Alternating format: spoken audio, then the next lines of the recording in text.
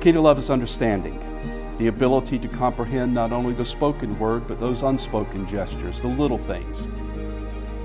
The key to love is forgiveness.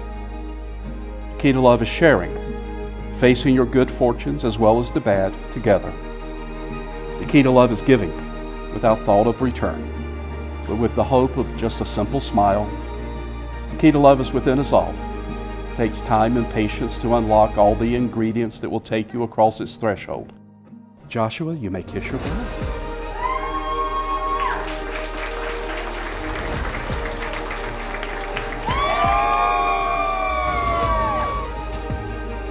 The two of you are now joined in one unbroken circle. And that is the key to love.